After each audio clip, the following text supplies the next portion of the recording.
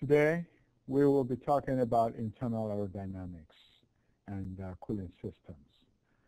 Let's look at the things that are considered in internal aerodynamics and cooling systems. We will look at the underhood. We usually see the hood is a smooth, beautiful thing, and everything looks fine. There's a lot of absolutely unaerodynamic designs under the hood, and it's all covered up and protected. So we'll look at the flow that goes into that compartment from the grill, from the radiator area. We'll take a look at the flow in the cabin, that is passenger compartment. I will mention some of the flow through the pipes that are all around the vehicle. Those are the things that will be considered in this session. This last session, actually, of the topic on aerodynamics of ground vehicles. Well, engine cooling flow and passenger compartments or cabin airflow, that's passenger compartment flow or cabin airflow. The passenger compartment is also called the cabin. Those are things we'll consider. Well, what are the benefits of internal aerodynamics or flow inside as opposed to outside? Up till now, we've been looking at the flow outside the vehicle, the flow all on the vehicle, but this is internal aerodynamics. This is the flow within the vehicle that does not contribute to all these drag components that we have talked about because they're enclosed inside the vehicle. Well, because this flow, this internal flow, takes away from the external flow. It reduces the drag, and this is desirable, which means the portion that's flowing inside, if it had been flowing outside, we would have more drag than we are currently talking about. Well, what's the disadvantage? It exists inside, not outside. It exists, but because it exists, it introduces some aerodynamic drag in the inside of the vehicle, and that would have to be added to the drag that would compute from the outside components of the vehicle.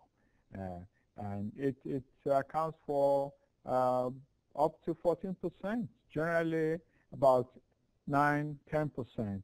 At the very least, even in vehicles that have been very well designed to minimize the drag due to internal aerodynamics, they still have about 4% of the total drag. This is your typical engine compartment. You have the heater there. You have the airflow that's coming from the radiator. This is the radiator portion. You have the flow going in here. You have the airflow. You have the heater outflow, the pipes with it, and the pads, the flow tubes. You have, again, you have your radiator inlet. You have the pump discharge coming from here, somewhere here, the water pump. You have the bypass hose. You have all kinds of hoses. You have the engine block itself, which is absolutely unaerodynamic. So you have all these things. Now imagine a flow going through here. There's no smooth path for it to flow. It's hitting this and slapping this and going this way and going different ways. It's turbulent flow, absolutely turbulent flow. That's what happens as the air goes. But after it's left all this, there is this gap after there is this gap between here and here where the flow has to collect itself and form some kind of smooth path as it goes under the vehicle and outside, either coming out from here or coming out from the back of the vehicle. Okay.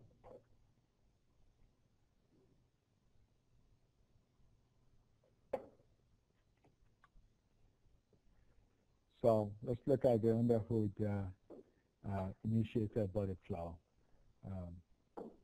In the inlet and outlet designs, some things need to be kept in mind. We want to place the inlet where the static pressure is greater than the ambient pressure, and that's the location of the radiator. That's right there, right in the front. And that's where you have the stagnation pressure. And the pressure outside, you want to place it outside where the static pressure is less than the ambient pressure. There are two types of outside. Sometimes the outside is here. Sometimes it's at the rear of the vehicle. So you have the vehicle all the way, and it's at the rear of the vehicle. In this case, we're looking at the outlet at a longitudinal position that's right below the driver's seat. Okay. As we do this design, it's important to ensure as we place this that the pressure difference, to understand that the pressure difference drives the flow in the duct. And it drives the flow in the duct or in whichever path that the flow is going through. So the hood outlet speed is higher than the underbody flow speed. It should be designed that way. First of all, the hood, the outlet pressure that is coming from the underhood compartment, the outlet pressure, you want it to be lower than the ambient pressure so that there is higher speed. If the pressure here, P1 is greater than P2, the flow will go this way.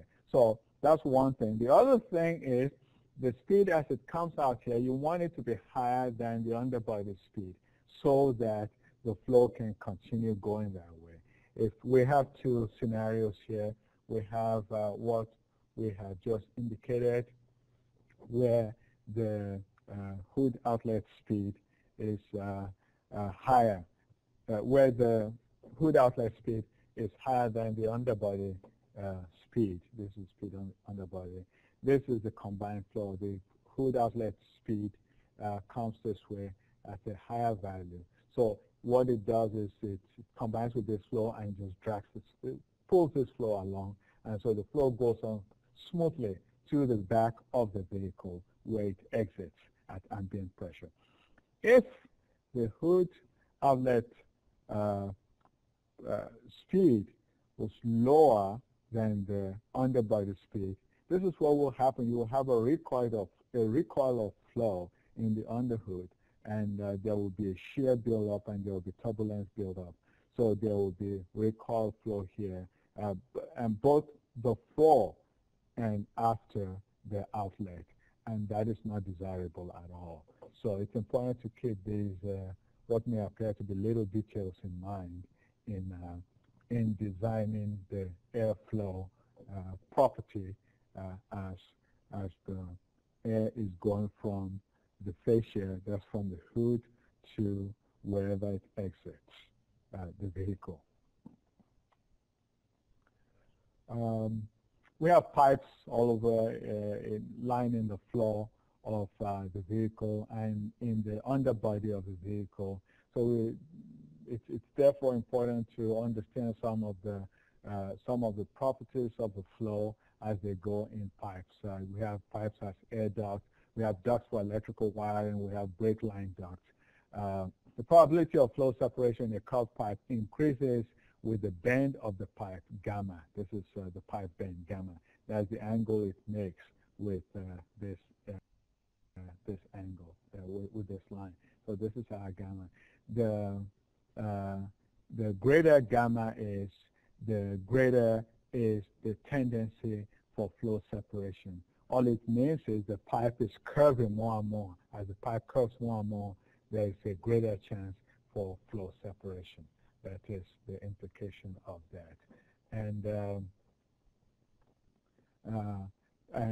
the probability for flow separation decreases with the curvature radius. Well, here's the curvature radius.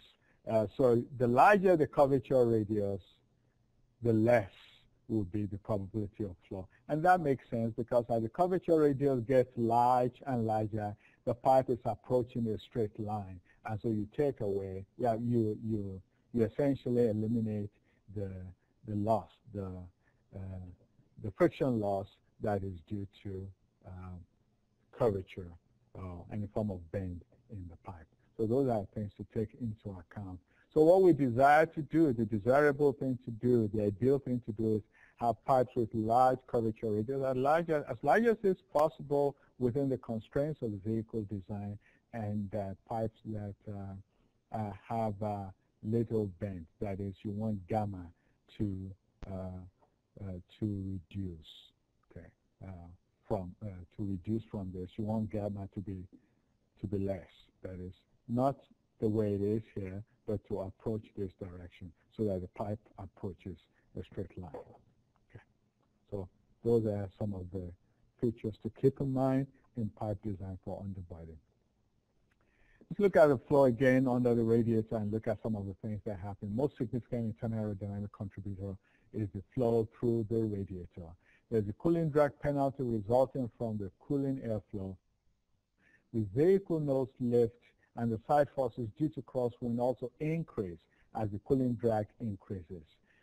So the flow through the radiator is very significant. We want to maximize the airflow rate at the least possible drag. That is the goal. So our practical design will be to direct the flow to exit mostly just below the front of the driver's seat in the underbody of the vehicle, as we showed earlier. So we want the flow to exit from here, from this portion, below the driver's seat area. Okay, that is what will give us a maximum airflow with little drag. Typically there's a seal here. There's a seal in this area, and to prevent the flow from coming out, so that the flow is all directed here. And there's firewall here, so the flow is properly channeled. After it's gone through the turbulence in this area where the engine is, it's properly channeled to exit in this area or at the back, depending on wherever it's chosen. But typically the flow exits here.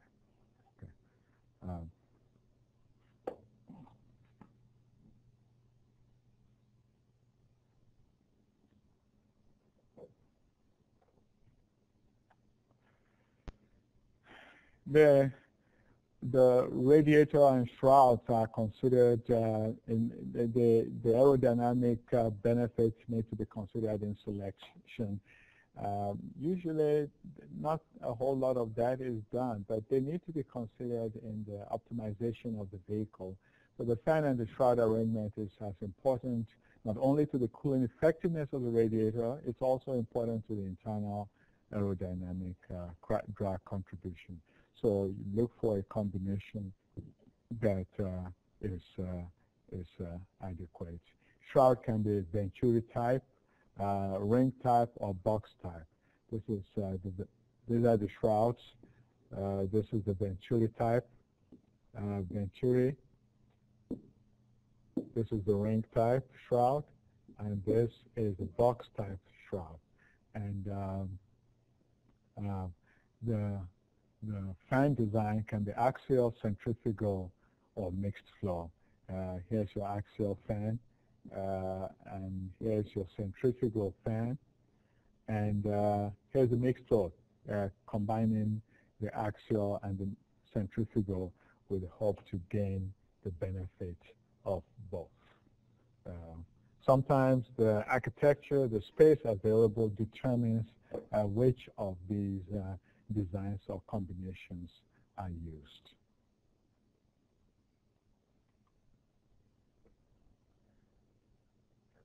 There's no precise way to be able to determine the cooling system drag. An approximate method is used, and what's done is the radiator assembly is blocked off and the drag is obtained when that is done. And that drag is now subtracted from the drag that was first had when the radiator assembly was left in place. So the resulting drag that we assign to the cooling drag is due to the combination of the cooling system, that's the radiator and all of the internal cooling systems, and the interaction between the cooling and the airflow. That's what we would call interference drag. When we were looking at the external features, we would look at the mirror and the interference drag contribution at the mirror. The same thing, we have the same phenomenon happening here, except it's internal. So there's the interference drag due to the interaction between the cooling system, airflow, and the main flow. The higher the vehicle speed, the greater is going to be the significance of this interference drag. And more accurate approach would be to measure the contribution from the cooling system directly with a strain gauge force. It's easier. It's also cheaper, especially with the development of more sensitive strain gauge or other electronic equipment. But it's important to understand that when the way it's done, when the radiator assembly is blocked off and the drag contribution is measured, the difference between that and when the radiator assembly is left in, that difference is not all due to the radiator. It's due to the radiator and the interference between the radiator and the environment within which it sits. In the cooling drag, cooling system drag, we have a grill requirement linked to the shape of the front end of the vehicle and to the underhood airflow volume. Grills enhance the look of a car. There are different types of grills that have aesthetic features, but grills they add to the drag of the internal airflow. As good as grills are, as beautiful as they can be, they are drag incorrect. So we need to evaluate the effectiveness of the fascia concurrently with the front end and the underhood air flow analysis. Some alterations may be needed so that we can have effective grill incorporated into the type of leading edge that we have, and still keep the aesthetics. The less the contribution to airflow, the less is the incurred drag, and therefore the better the aerodynamic performance of the vehicle. There's a thermal effect, especially in hot weather. There's the airflow going on, but as the temperature increases, the flow expands, and when the flow expands by conduction, it hits the external. So a hot airflow in the pipe's internal flow can have an effect on the external flow because it hits the material, and the heat gets conducted from inside the internal aerodynamic object to the outside, and with a hotter outside, there's a greater tendency for turbulence on the outside of the vehicle. So there can still be a contribution of the effect of the internal flow on external aerodynamics. It's not a lot, but it does exist, and that is something to keep in mind. Cabin airflow is defined as the flow in the cabin when all windows and doors and sunroofs, when they're all closed. That's what is defined as the cabin airflow. Internal comfort affects the driver's performance and alertness, and these both, the driver's performance and the driver's alertness, they are essential when it comes to consideration of highway safety. So it's important to keep in mind the internal comfort of the drivers and of the passengers and in designing the cabin airflow. Constant air exchange is necessary as the vehicle drives along to ensure the freshness of air intake by the occupants. They get less irritated with fresher air coming in. The recommended rate of air intake in a passenger car is 1060 foot cube per hour, or 30 meter cube per hour. The smaller the volume of the cabin, the greater the required number of air exchanges per unit time, and so the greater will be the power demand from the cabin air control unit, whether it's for the heater or for the air conditioner. So we want to have a larger volume, as large a volume as can be accommodated in the architecture, in the space made available for the airflow in the cabin. That way, less energy is required to drive the air through. It's important that the air in the cabin is clean, it's free of particles and all forms of pollution. The clean air requires that the inlet be above the height of the combustion air. That way, the combustion air is not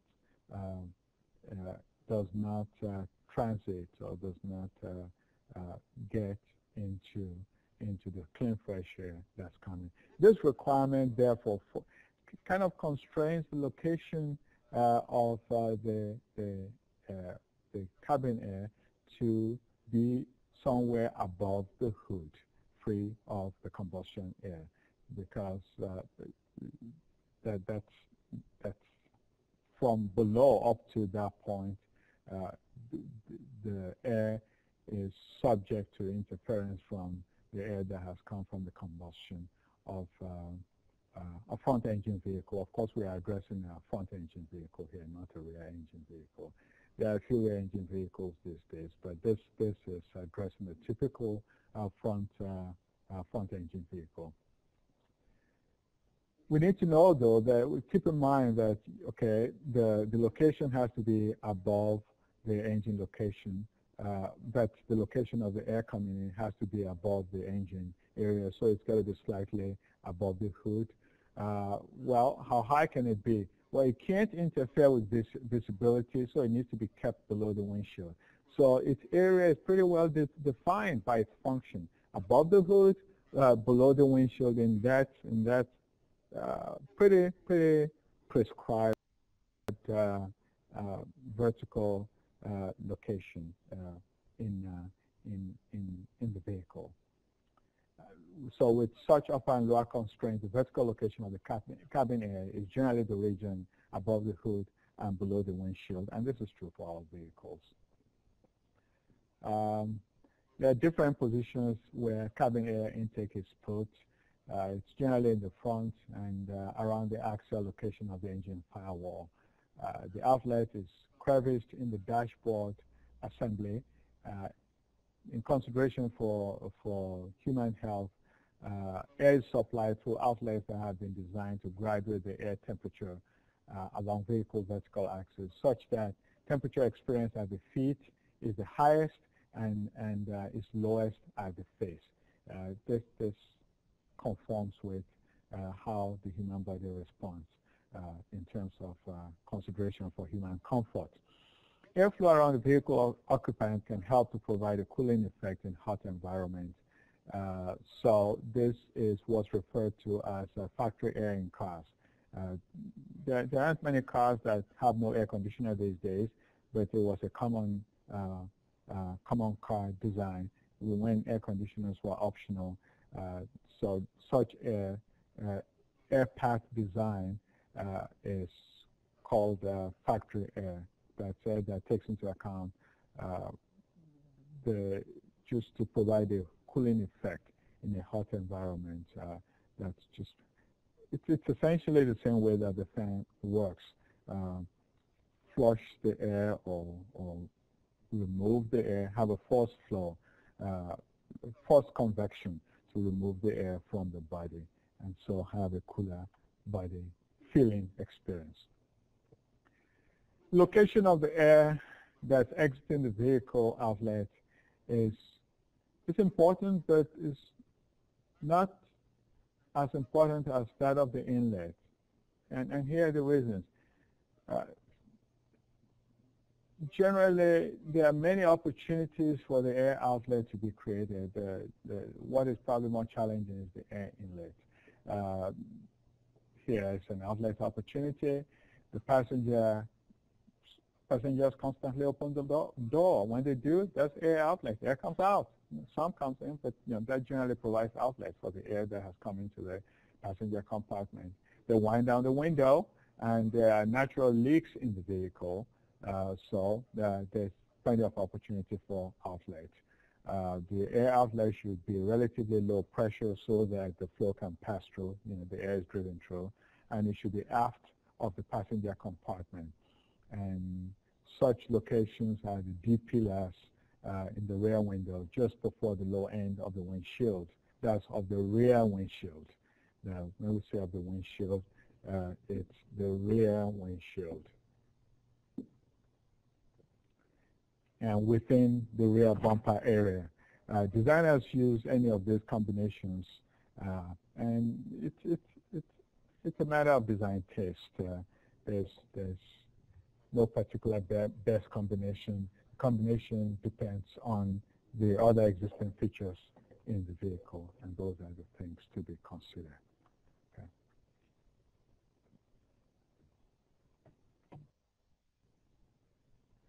So these are the things that are considered generally in vehicle air design. Humidity is generally undesirable, but it can be tolerated. High humidity, when humidity starts to be a bit high, it can cause passenger discomfort. Air conditioner becomes essential.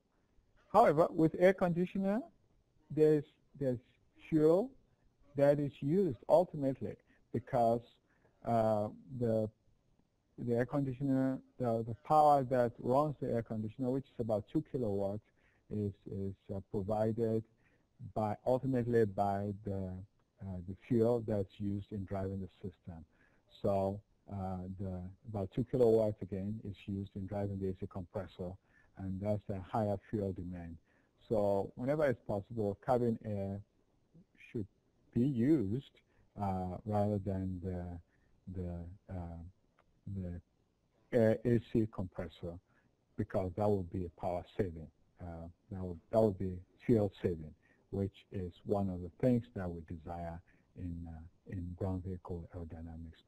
Cabin air distribution system, they include the inlet cowling, the inlet plenum, the AC registers, the defrost ducts. There's some space, only limited space available under the instrument panel, and this is where cabin air distribution system is usually positioned. So a lot of intricate and delicate work needs to be done in this very little space to ensure that the air duct system is quiet, it's not noisy, and it provides the maximum specific volume of airflow at minimum drag. Again, remember, the goal is reduce drag, increase the airflow, reduce drag.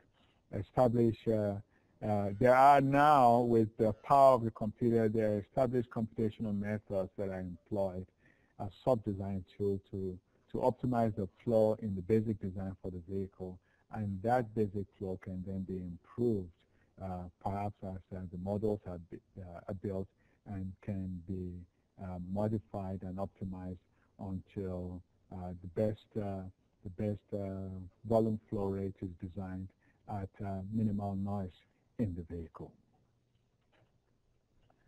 So this brings us to the end of the different topics that we have looked at in the theory and applications of ground vehicle aerodynamics. We started off by looking at the concept of drag, and then we looked at noise and vehicle soiling. We treated experimental aerodynamics for ground vehicles. We talked essentially about wind tunnel testing and road testing. We looked at the benefits and the disadvantages of each. Made mention briefly about computational aerodynamics. It's really difficult to speak at length about computational aerodynamics in the sense that for each design there's an algorithm that needs to be developed, and it's not the same for any two designs. But there are some basic algorithms that can be manipulated for each of the design types that is desirable. But nonetheless, we did mention that and talked about it briefly. Then we looked at vehicle stability and performance, the importance of the consideration of stability in vehicles, and the performance criteria. That's when we talk about traction, force in the vehicle. We looked at vehicle sectional design. One of the things that we mentioned there is that there's a school of thought that classifies vehicles as typical car into 2 sections, and another school of thought that classifies it into 3 sections. I'm of the school of thought that classifies it into 3 sections, and so in vehicle sectional design, we looked at the 3 sections. Then we went on and looked at trucks, trailers, and buses. We looked at trucks and the front design. We looked at the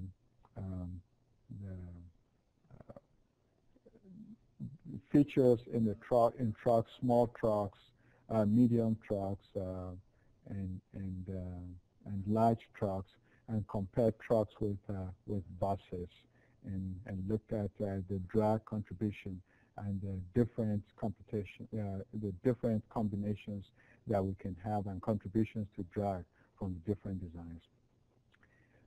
We addressed trains. We talk more probably about high-speed trains than the other forms of train, commuter train, the intercity train, and luggage train. There's a lot of work going on and opportunities for improvement and for addressing vibration. Those are found especially in the high-speed train, the Shinkansen train, and the maglev trains. Severe service and off-road vehicles. One of the things we saw in severe service vehicles is there are opportunities for aerodynamic improvement, and one of the areas that perhaps not enough has been done, very little in fact has been done in the improvement of aerodynamics for severe service vehicles and off-road vehicles, is in the underbody aerodynamics. So opportunities exist in the underbody aerodynamics for aerodynamic improvement of severe service and off-road vehicles, and to some extent in the leading edge too, especially in the lower leading edge, the lower portion of the leading edge of such vehicles. We looked at race cars and convertibles, the design features of race cars. We understand that many convertibles, convertible cars are essentially drag embracers. And that is known at the time of design, but the comforts that a convertible open top provides, I suppose it's something that the rider is willing to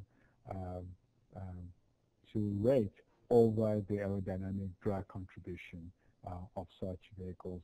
And we looked at some of the measures that can be taken to still have, to some extent, the benefit or the pleasure that is desirable that draws one to the convertibles, and still gain some of the benefits of aerodynamic drag reduction.